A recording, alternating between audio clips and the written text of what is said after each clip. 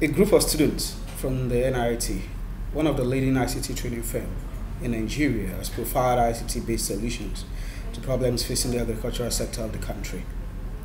Speaking at the 2017 NIIT ICT Conclave held at the Teslim Balogun Stadium in Lagos, the head of the NIIT West Africa, Mr. Ram Banajir, said, Nigeria is a very dynamic country. Here it's a youth-driven country, and they are getting exposed to latest technologies these days, no more than Nigeria which used to be 10-15 years back. And we are also trying to support them, facilitate them with the latest technology, with the best infrastructure trainer, so that they can get themselves secured in any IT firm, because NIIT, as you correctly mentioned, is known as the Global IT Talent Development Corporation. So Nigeria has been a huge potential country, and we are having a lot of students passing out from our system who are well established today, and we hope we will keep on contributing. Okay. The project is basically designed to give our students at NIIT Lagos a practical and very enterprising approach to what they're learning, right? So what we've done with the Green Spark project is that we've selected some of our best students from each of the centers. We've given them projects that focus expressively on the agricultural sector. That's why it's called Green Spark. Right? So the agri sector, we said, okay, solve problems in the agri sector. IT people are problem solvers.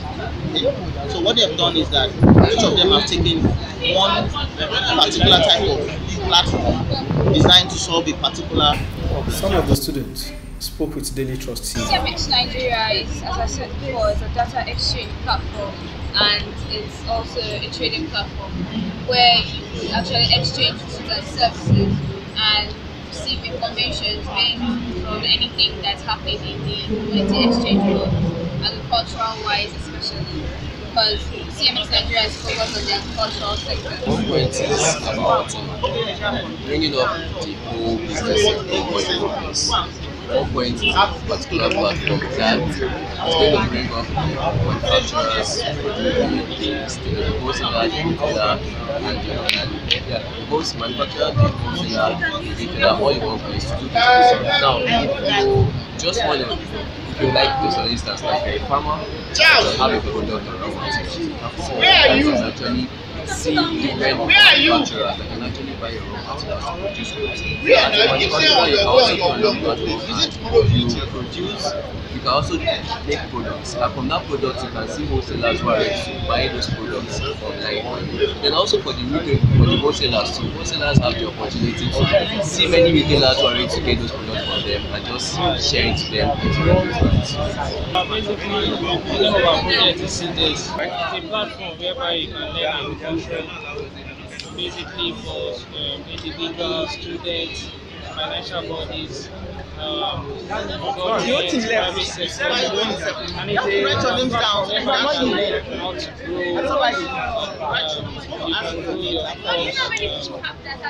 It's a platform whereby you can learn how to grow. That's like 50% growth. The full grow is and in the platform, we have a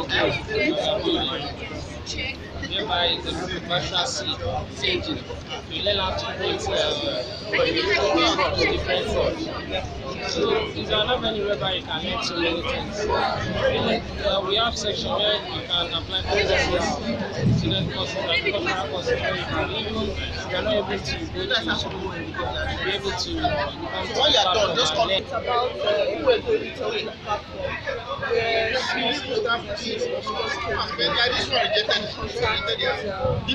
stakeholders.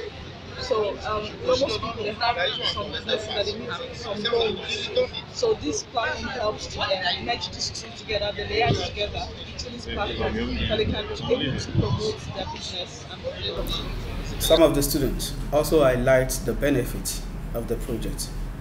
Yes, it's actually going to improve the agricultural sector like at a massive percentage rate, because now you're going to have lots of job opportunities, you're going to have lots of increments in finance for each and everybody that is being a producer in the agricultural sector especially, anybody doing services, rendering services, anything that falls in the whole structure of agriculture. So marketing, producing, transporting. Because with the way the world is going, everything is going green, and now the government nowadays they're trying to bring it up.